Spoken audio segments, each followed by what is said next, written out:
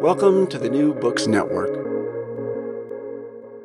Hi, everyone, and welcome back to the New Books Network. My name's Kyle Johansson. I'm one of the network's hosts. Today, I'm very happy to be interviewing Dr. Melanie Joy. Melanie is an award-winning psychologist and the author of 7 books. She is also the founding president of the international NGO Beyond Carnism.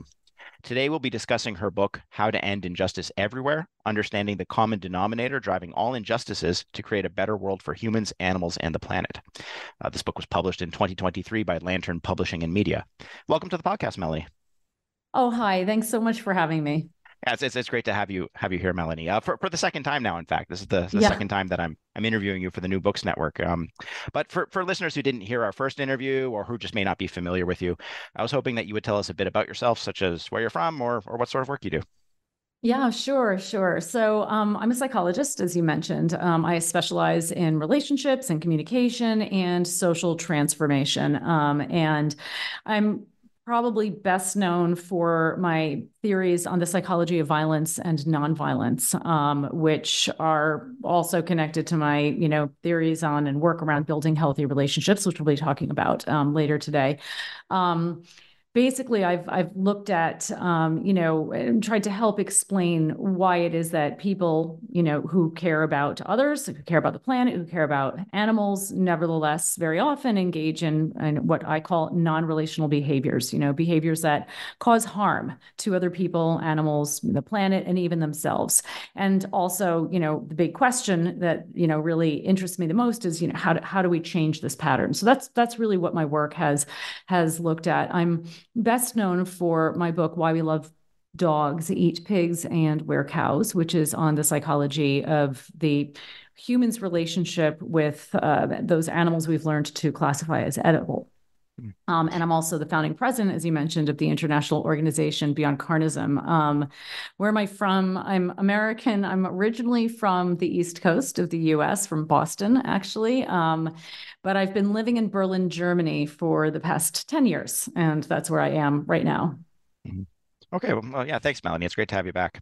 Um, why did you decide to write this book? So this book, really it grew out. It was my 7th book, and it grew out of my own personal experience. As I mentioned, I was interested in originally, when I first started doing my work, and interested in the psychology of violence and nonviolence. I'll tell you just a little bit about my personal story and how I came to write this book from that place. I grew up with, like many people, with a dog who I loved. And I also grew up eating animals. I was always a person, like most people, who cared about animals and would never want to cause them to suffer, especially when that suffering was so intensive and so completely unnecessary. And yet I grew up eating animals on a regular basis. And I never made the connection, between the meat on my plate and the living being it once was, at least not for the first, portion of my life. In 1989, I had an experience that changed all of that. I ate a hamburger that turned out to have been contaminated with Campylobacter, which is basically like the red meat version of salmonella. And I wound up extremely sick, and hospitalized and on intravenous antibiotics. And after that experience, I actually stopped eating meat. And it wasn't out of any, at least not conscious, sort of ethical decision. It was more like, the last thing that you've eaten like makes you so sick, you're just disgusted by it. Mm. So it was just this sort of visceral reaction that I had. And so I became a vegetarian sort of by accident.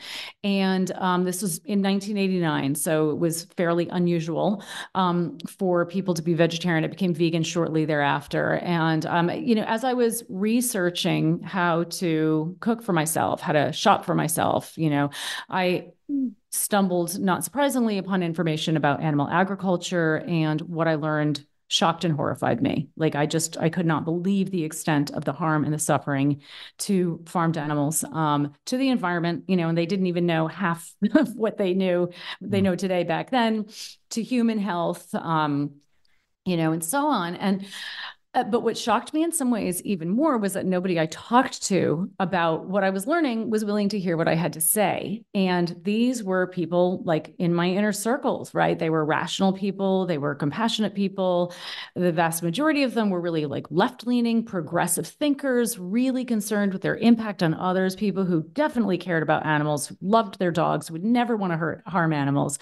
But the response when I would just simply share what I was learning was always something along the lines of like, don't tell me that you'll ruin my meal, or they'd call me a radical, vegan hippie propagandist. And I became very curious. This was the question that was planted in my mind was how is it that caring people, and rational people can engage in uncaring, irrational behaviors without fully really realizing what they're doing, like what causes people to shut down the conversation when it comes to an issue that's really critical to the well-being of ourselves, other beings, and our planet. And so this led me to pursue a doctorate in psychology.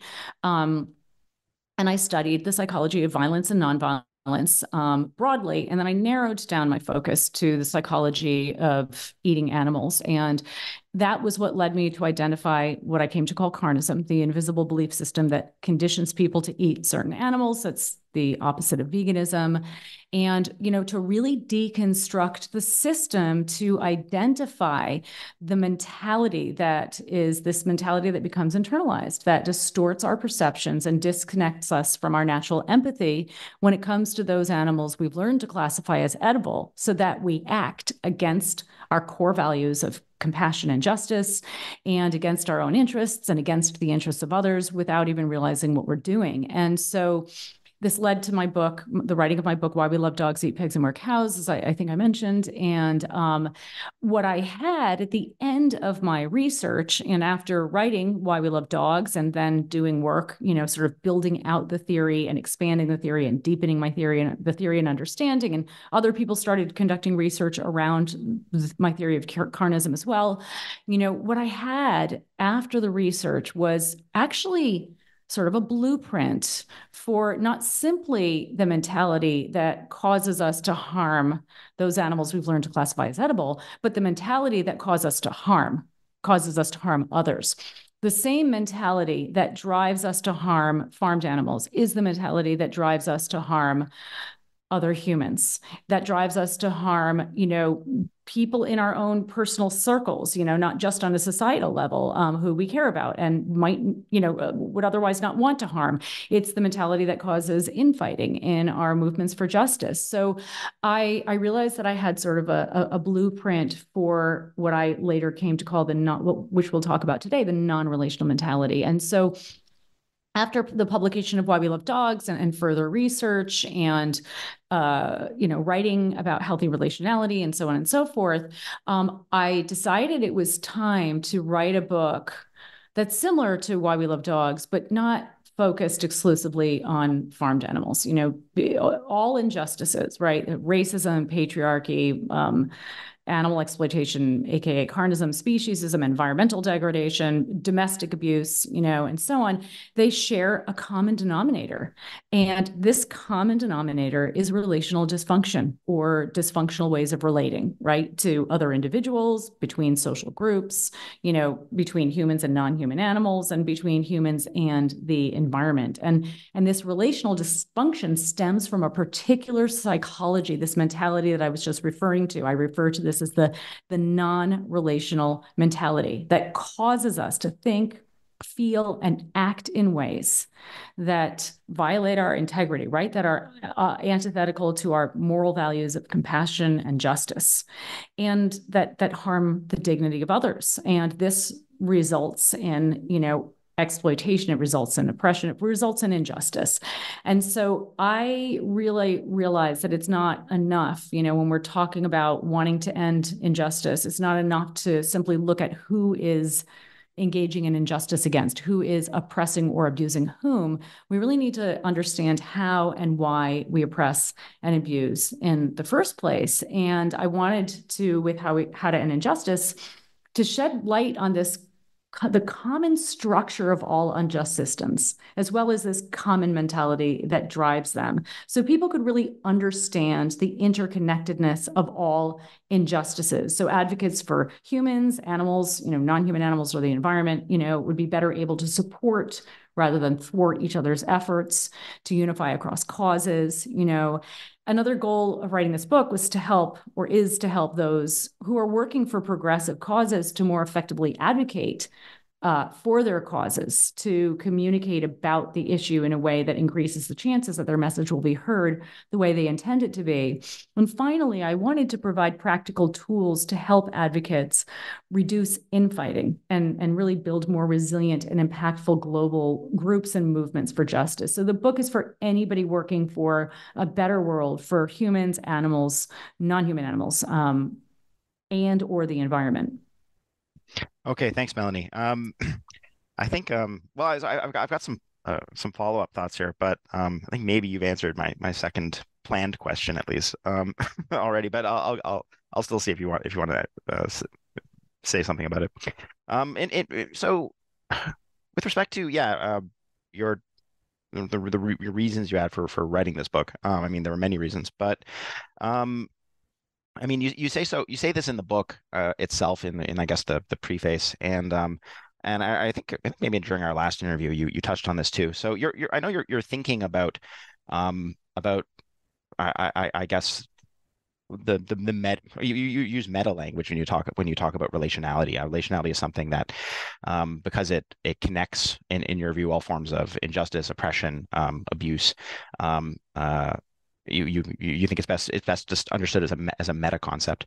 So the idea that relationality is the best meta concept, or the most appropriate meta concept, the most compelling one, is something that I think is a little recent for you. So I think that the concept you favored before was powerarchy, right? That's what you thought was the appropriate meta concept before, and you've changed your mind about this. Do you want to say anything about this shift in your thinking? Because I take it that the book that we're covering right now is a little like a second edition of a book you wrote earlier about powerarchy, but you decided to change the name because you've made so many updates and just your thinking has changed so much that you didn't even think it should have the same title anymore. Is that right?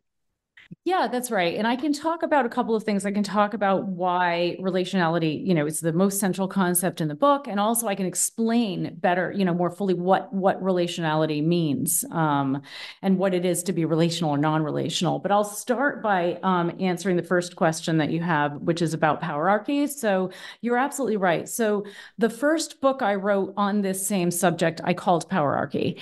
And what I discovered in talking about powerarchy, I did a lot of interviews. I think I did like 30 public radio interviews on it, and then a bunch of other ones. And I noticed this theme over and over again. People were getting so stuck on the term power that I could not have a conversation around that. It was all about. This was also during the U.S. presidential election that the book came out. So that explains some of why the conversation went in that direction. But I came to this realization that, power, I changed the theory a bit. I had originally thought it was power, thought of that power. Sorry, I had originally thought that power was really the central concept in the book, and that, power, how we relate to power informs how we relate. And I came to realize after having written that book, and then a book that came after that, which is called Getting Relationships Right, which is all about building relational literacy. It's a whole book on relationality. I came to realize that it's actually, my thinking was sort of inverted, that how we relate, period, to some degree affects how we relate to power.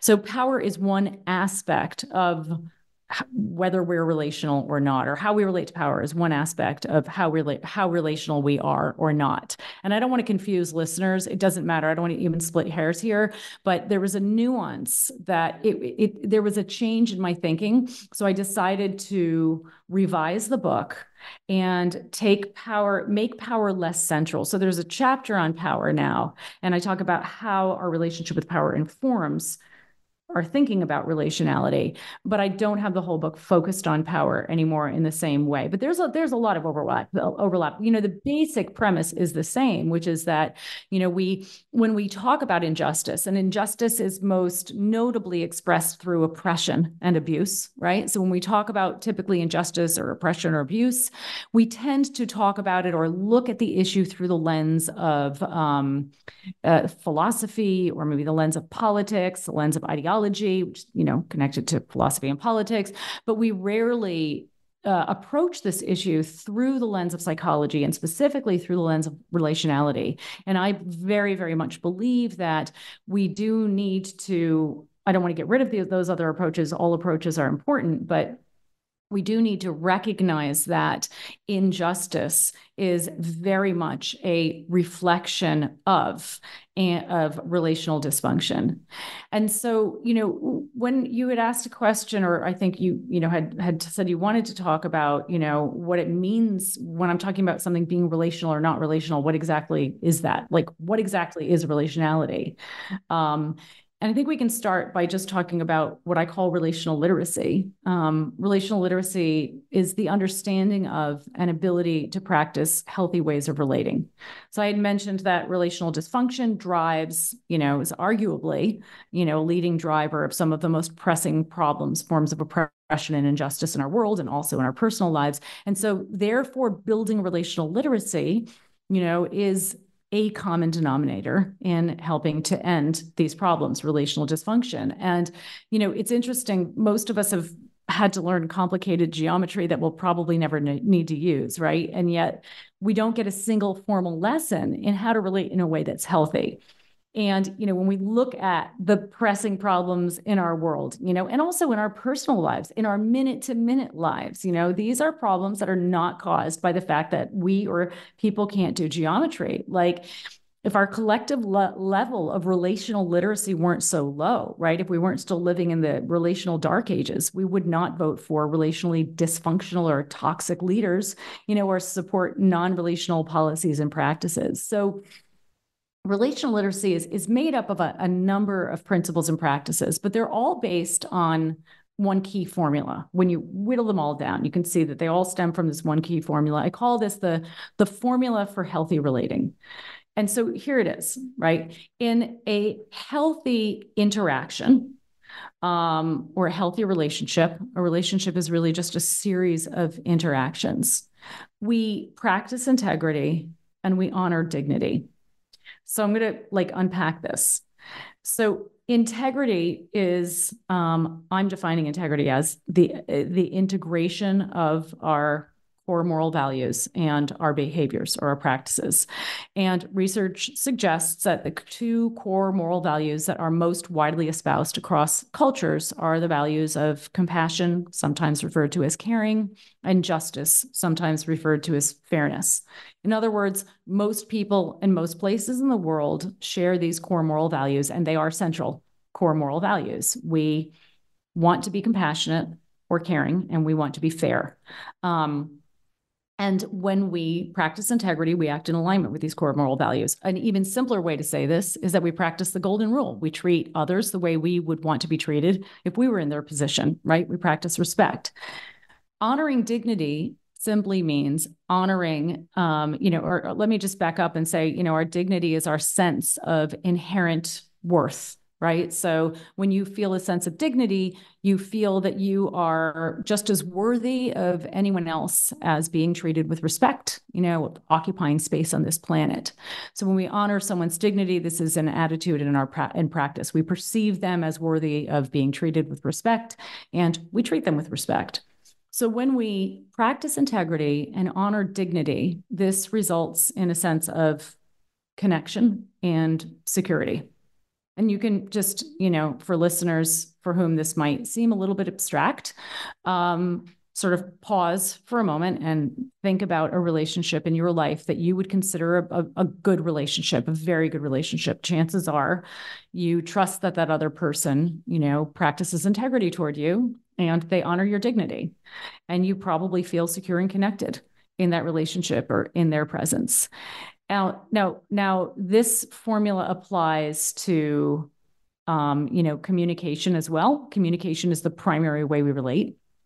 One way people can sort of identify the opposite of the formula is when you think about what toxic, behavior feels like, or toxic communication is like. So, the formula for healthy relating, like most things in life, is not an either or phenomenon. It exists on a spectrum, right? So a behavior can be more or less relational. So on one side of this formula is our healthy or relational behaviors. So behaviors that are healthy are behaviors that are relational. On the other side are dysfunctional or unhealthy, or what I call non-relational behaviors. And they reflect the opposite. Those are behaviors in which we violate integrity and harm dignity, and it leads to a sense of disconnection and insecurity. And again, if you think about a relationship just, in your own life, when somebody's communicating with you in a way that, well, just think about a relationship that you feel like it's not a good relationship. Maybe it's with somebody you've never met before, like an online troll. Chances are you don't feel that they practice integrity toward you, or that they honor your dignity, and you feel insecure and disconnected with them. So behaviors that are non-relational are behaviors that that violate integrity and harm dignity, and behaviors that are relational are those that do the opposite. Mm-hmm. Okay, yeah, thanks. I guess it's maybe it's pretty important for you to be clear with people about what you have in mind when you're talking about relationality or about non-relational behaviors. Conversely, it just I'm not sure whether the word ends up appearing online in like expanded descriptions of the book or not. I know that on the in the book itself, the word relationality or conversely non-relational behaviors, these terms don't appear. They're not in the title of the book, and they're also not in the back cover description. But maybe they appear. I don't know. I haven't looked at all the online descriptions of the book, or I don't remember whether it appears elsewhere. It struck me that these concepts are prone to misinterpretation or something like that. So like if someone were to just read the term relationality on the back cover of the book, and they weren't actually to open the book and actually read what you had in mind when you were talking about it, they would perhaps, especially if it's a male reader, I think they're going to look at it and think, okay, this is a female author writing about something they call relationality, and therefore it's about something like preserving relationships or about creating new relationships or something like that. I think is this something that's sort of on your radar? It strikes me that relationship language is kind of feminized, and that because we live unfortunately in a patriarchal world and you're a female author, people are just prone to misinterpreting what you're saying because when you use relationship language. Am I right about that? That this is something that you get misinterpreted a lot, and you have to clarify a lot of the time or something? Or am I way off? I mean, that's it's an interesting question. I mean, Yeah. When I talk about, I would say that the ambitious title, How to End Injustice Everywhere, followed by the subtitle, Understanding the Common Denominator Driving All Injustices to Create a Better World for Humans, Animals, and the Planet, is, hopefully that offsets people's reluctance to engage with the term, relational. I can imagine that there are people who might have a reaction to that for the reasons that you describe. I would say that they're probably not the target audience for this book, though, so we don't as they say about other, initiatives to create a shift in thinking or social change, it's not that we need everybody to be a certain way. We don't need everybody to be, totally relational. We just need enough people to be relational enough. And I think the low-hanging fruit, which is who the book will be speaking to, probably will not have, enough such resistance to the term or the concept that they wouldn't pick it up. Right. Okay. Although to be fair, you do think that having more relationships is often a good thing, so long as these relationships are relational in the sense that you mean, right? The relationships are good so long as they're healthy and not dysfunctional, because they are an important part of living a flourishing life, I guess. And but I mean, you have more specific language to talk about the value of functional relationships. Like they help build resilience, among other things, right? Yeah, I mean, absolutely. I don't know about having more relationships. I mean, there's no sort of set number of relationships that's appropriate for any given person. I think from, what I understand, from what I've most recently read, I think, one or maybe two close relationships is what each person probably needs. But people are very different depending on how extroverted you are, how introverted you are, and so on and so forth. There is a tremendous amount of literature today, though, demonstrating that people in healthy, fulfilling relationships that are, connected and fulfilling, tend to fare better in pretty much every aspect of life. They are, more likely to experience success at what they set out to accomplish.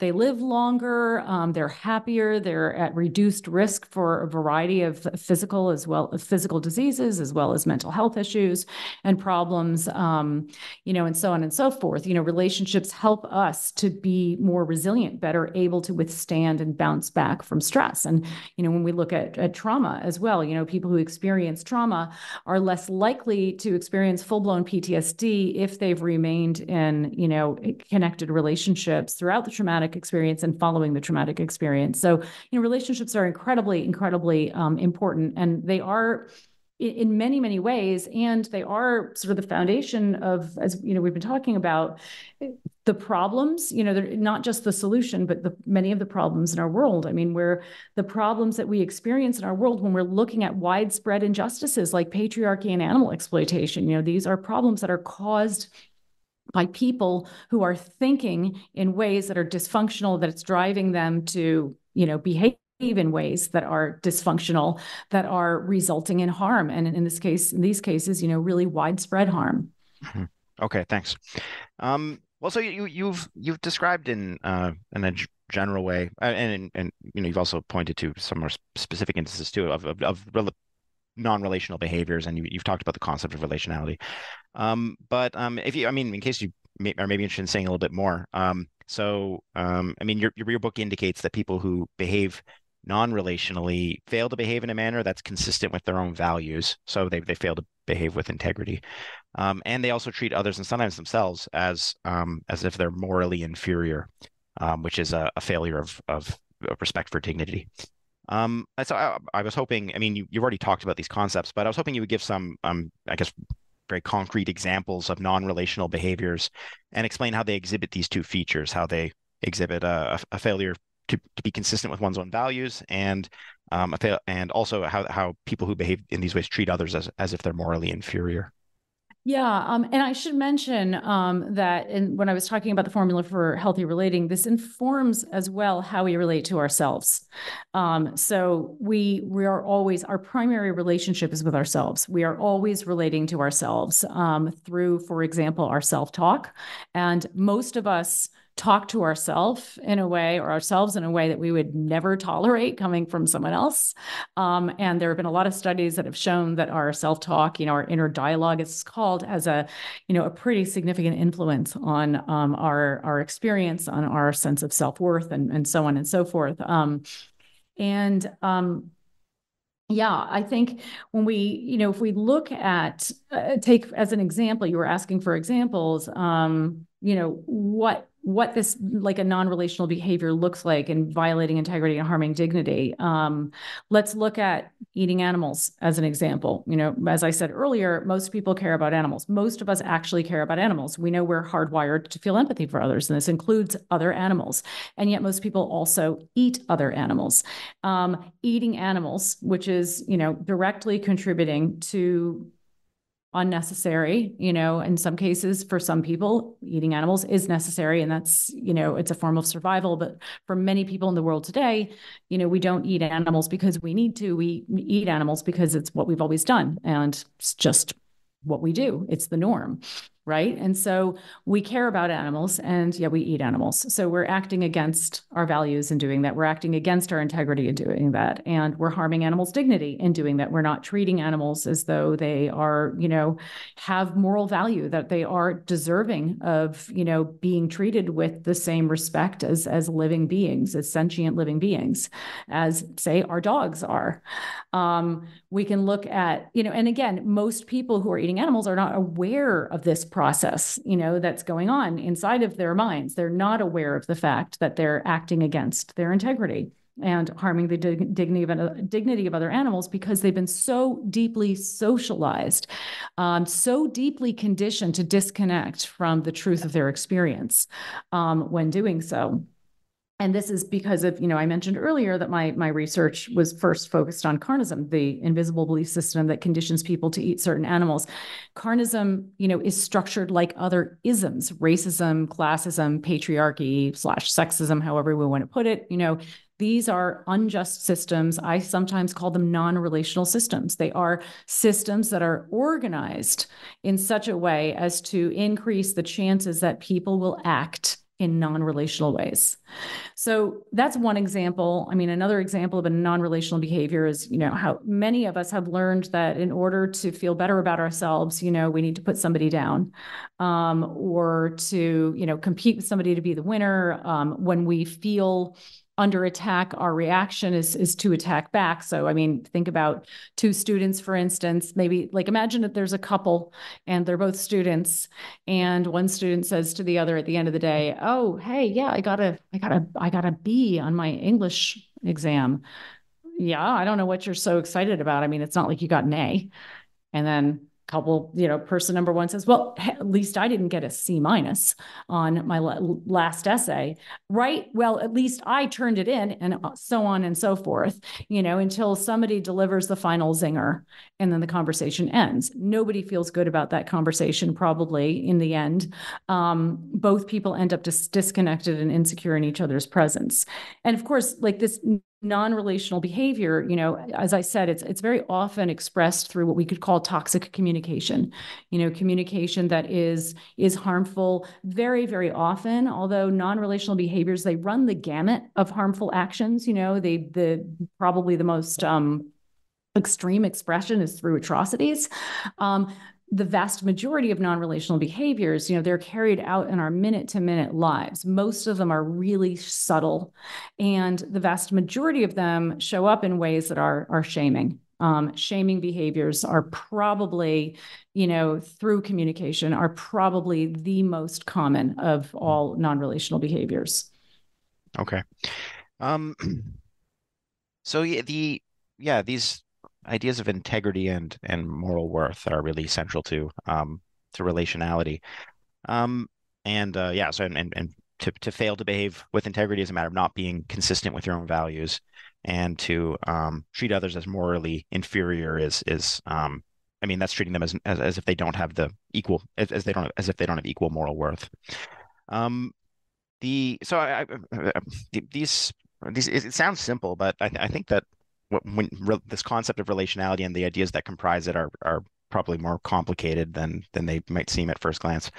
One thing that interests me about the idea of integrity, and the thought that behaving in a relational matter is partly a matter of behaving in a way that's consistent with your own values. I think that probably implies that advocacy or activism that is intended to promote relational behaviors, to help people behave in a relational manner. That sort of activism or advocacy would be best understood as activism that is in the listener's best interests or something like that. So everyone has an interest in behaving relationally because we all want to behave in a way that's consistent with our own values. Because that's a matter of authenticity, right? People are being their authentic selves when they're behaving in a way that's consistent with their own values. So I take it that an implication of your view is that activism that does this is in the listener's interests, at least insofar as it's successful or something like that. Is that right? Well, yes, and I mean, behaving in a way that is authentic can also be behaving in a way that is violating integrity. Authentic, really, you can be authentic and you can authentically violate your integrity. You can, but acting, in accordance with integrity is what most people generally want to do. Most people want the same outcome. Research has shown that most people seek connection, and they seek to avoid the pain of disconnection in interactions, in relationships, right? And most of us want the same world. Most of us want the same kinds of outcomes. I don't want to really oversimplify what is obviously not a simple issue. But you are right in saying that, when we're advocating to somebody else, and we're talking about advocacy here, not legislation. So advocacy is communicating in a way that increases the chances that a person will be open to the ideas that you're sharing. Right? This is not legislation. Legislation is forcing people to change their behaviors. So when we're talking about advocacy, we are talking about encouraging people to change attitudes and behaviors, because we can't force. I mean, force doesn't work. Force is counterproductive. And so in answer to your question, then it is, absolutely, people are much. Let me back up. I mean, think about when somebody is talking to you, they have a different point of view from you, and they want to raise your awareness of an issue. Let's say that you're of a social problem that you're contributing to encourage you to reflect on your contribution, and ideally to stop supporting, the problem, withhold your contribution to the problem. If that person is communicating with you, and in their communication, they're using force, whether they're trying to force you through, let's say, manipulating you by causing you to feel ashamed, or they're communicating with you from a place of moral superiority, chances are you're going to be picking up on that, and you're going to be less likely to be open to what they have to say. Now, I also want to point out that, the perfect is the enemy of the good. And what I'm talking about here, I am not saying that everybody should or could ever be relational, 100% relational, 100% of the time. We have all inherited an incredible mess of a world. We've been born into a profoundly relationally dysfunctional world. We've inherited a mess. And, most of us sort of stumble through our relationships and our communications, doing the best we can with the tools that we have, which for many people isn't a lot of tools, because, as I said earlier, we haven't been, provided with these tools or taught how to relate and communicate in a way that's truly effective. And then when we add on to this, those of us who are advocates, and who are awake to, one or many global atrocities that we're working to end and committed to help ending, there's an urgency to this work. There's an urgency to our message. And we know that. And many of us have become, to a greater or lesser degree, traumatized by what we have had to witness, by the fact that we are awake to the atrocity in the first place. So we do the best we can. And I want to make that really clear, because advocates tend to be people who are highly conscientious and already really hard on themselves and feel like they're not doing enough and they're not doing things as well as they could. So what I'm talking about here are some principles and tools to help improve advocacy that's probably already pretty good and pretty effective. Back to your question, when we are advocating to somebody else, making it clear that, we want what's in their best interest as well. And when I say best interest, I would say the best interest of their integrity, because best interest can be manifested in a lot of different ways. So, for example, if you are talking to somebody, back to the example of eating animals, and somebody is, talking about carnism and the problem with, eating animals and animal agriculture, and you're communicating with somebody about this issue, somebody who's not a vegan, trying to raise their awareness, communicating in a way that, from a place where you genuinely believe this person is a fundamentally good person, a person who genuinely, is likely cares about other animals. Look, if people don't, and they literally don't have the capacity to feel empathy, these are probably not people who we're going to be advocating to, because it doesn't make sense to try to advocate to people who are really that disconnected. But that's a very tiny percentage of the population. But when you're communicating to somebody who does have empathy, then assume, and you'll be right to assume, that this person actually does want to live in alignment with their integrity. They do want to feel. Research has shown that most people really want to feel that they're living moral lives, and start from this place and make it clear how this change of behavior is in alignment with their integrity. And then you're acting in the best interest of that person's integrity. Okay, right.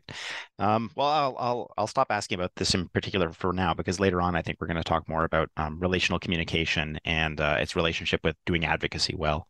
So the other main idea, I guess, in relationality, or the other main idea sort of comprising the concept of relationality is dignity, which is a matter of respecting everyone's equal moral worth.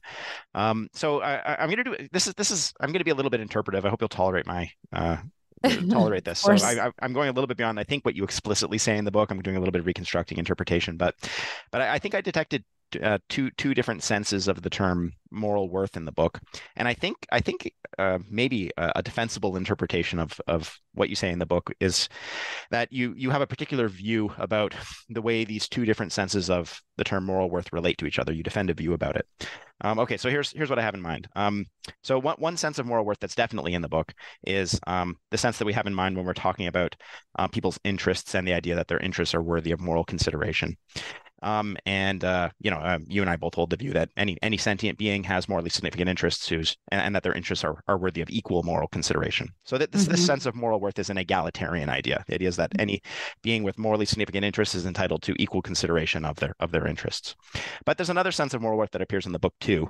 This sense is the idea that we have in mind when we talk about the sort of worth that one earns by cultivating virtue.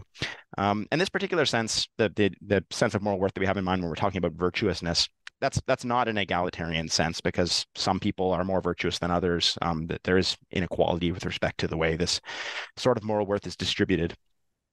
And it seemed to me that one of the kind of main, or not, I don't know if it's a main thing you say in the book, but at least it's something that you think and defend in the book, is that you think the inegalitarian status of the second sense of moral worth, the sort of moral worth we have in mind when we're talking about someone's level of virtue, you think that the inegalitarian sense or inegalitarian status of that sense of moral worth doesn't compromise the egalitarian status of the first sense of moral worth, which is moral worth as considerability of interests. And I think maybe you have more than one reason for holding this view. I hold this view too. But one reason at least is that you think that people are only kind of partially responsible for the level of virtue that they manage to achieve. And so it's rather unfair to accord the interests of those who have lesser significance to the interests of those who have less virtue. Is this right? Is this right? Am I reconstructing what your thoughts about moral worth accurately? You are actually. Okay. You did a great job of it. So now I don't need to say anything to that. But yes, yeah, absolutely. I mean, we tend to assume people are only worthy of being treated with respect if they've earned that respect, if they haven't violated their own moral values, for example. And yet what we really need to appreciate is that each and every one of us is nothing more and nothing less than the hard wiring and biology that we were born with and every single experience we've ever had in our lives. And so, holding people to assuming that somebody who acts against their integrity is not deserving of being treated, we'll just say here, treated with respect, it really makes psychologically, it makes no sense, because all of us, like none of us can be any different from who and how we are. I mean, expecting people to be different from who and how they are is like expecting a tree that's been rained on, not to be wet. This isn't to say that we don't hold people accountable for problematic behaviors. It is to say that we hold people accountable while honoring their dignity and not assuming that anybody is ever not deserving of being treated with respect. Mm-hmm. Okay. Yeah. Thanks. I'm glad I understood your thoughts about moral worth correctly. And you articulated them better than I did. So thank you. Well, that's high praise. Thank you.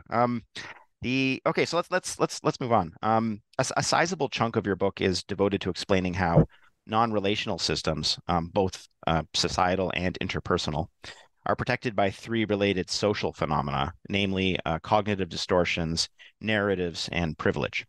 I was hoping that you would explain these social phenomena and how they function to protect non-relational systems. And I was also hoping that you would explain the importance of raising awareness about these phenomena. Yeah, sure. So I'll first explain what I mean by non-relational systems. I sort of touched on this earlier, but, I talked about how on this formula for healthy relating, there's a spectrum, and a behavior can be, relational or non-relational, or more or less relational or non-relational. It's not just behaviors that exist on that spectrum. Systems also exist on that spectrum. And a system is, in this case, we're talking about, human system or living system. So a system is a relationship with one or more individuals, essentially. So your relationship is your intimate relationship, for instance, is a system. It can be more or less relational as a system, and on one end of the spectrum are, what we would say are abusive relationships, right? Those are non-relational systems. On the other end are, healthier, functional, relational systems. So non-relational systems can be interpersonal. They can be, or I should say, any system can be on this spectrum. And an example, of a non-relational system could be this, abusive relationship, as I talked about. It can also be like what people sometimes call a toxic workplace, if your workplace is a system that's dysfunctional, or it can be, a broader social system, sometimes referred to as oppressive systems. Those are what I would call non-relational systems. I'm not wedded to the term at all. I was using it just for sort of consistency and clarity throughout the book. So these non-relational systems use, as you mentioned, distortions and narratives and privileges to maintain themselves. So I'll give you an example of distortions. Distortions are distortions in our perceptions, typically, that disconnect us with the truth of our experience and cause us to support or act in ways that are non-relational, that maintain a non-relational system. So let's look at carnism as an example. We learn to think in carnism, we learn to think of farmed animals as abstractions. So this is one example of a distortion, right? As lacking in any individuality or personality of their own. So we learn to believe that, for example, a pig is a pig and all pigs are the same. These distortions disconnect us from the truth, which is that pigs are individuals. They are sentient beings. They have, lives that matter to them, just like our dogs' lives matter to them, just like our lives matter to us. So these distortions they distance us from our natural empathy for farmed animals. They distance us from, our true, like the truth of farmed animals' experiences, and they make us comfortable enough to support a non-relational system, in this case carnism, that we would probably otherwise withhold our support from. So another example is, objectification. Again, using carnism, carnism teaches us to think of farmed animals as objects. So we refer to the chicken on our plate as something rather than someone, for instance. This, again, makes it easier for us more likely for us to continue eating animals, thus continue supporting carnism. Narratives are stories that we learn to buy into that make supporting the non-relational system, such as carnism, patriarchy, racism, or the non-relational behavior, seem like the right thing to do, right? So like the narrative that women were, quote unquote, hysterical, that was a term used to describe them, not reliable agents or actors, was a key reason that women were denied a variety of rights, one of which was the right to vote. Narratives, for instance, tend to shape how we relate to needs, right? We learn to believe the story, the narrative, that the needs or the wants of members of the dominant group, that's the power holding group, are more valid and important than the needs or the wants of those of the non-dominant group, right? And when we view our needs as overly important, we tend to have a sense of entitlement, right? We feel entitled to our needs or wants being met. And we therefore tend to perceive requests for the needs of the person with less power, not as neutral requests, but actually as unfair demands. So for example, among heterosexual married couples, even when both work full time, women typically do 70 to 80% of the domestic work, that's including childcare. And when they ask for a more equitable division of labor, men tend to perceive such requests not as requests, as rational requests, but rather as unfair demands.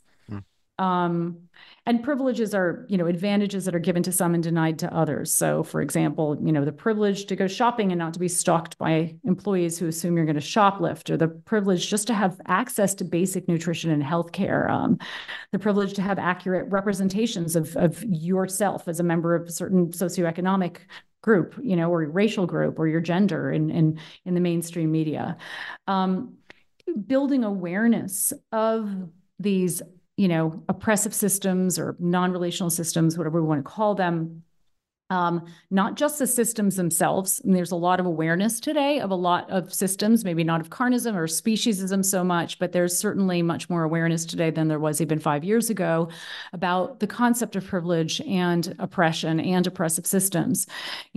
But I think we need to be much more aware of how these systems are in fact structured and the psychological mechanisms that keep them alive. And, awareness isn't everything, but it is an important piece of ending injustice, because when we become aware of the ways that our psyches essentially have been hijacked, when we become aware of our biases, these distortions that have been hard, like baked into us in some ways, they lose some of their power over us. Mm-hmm.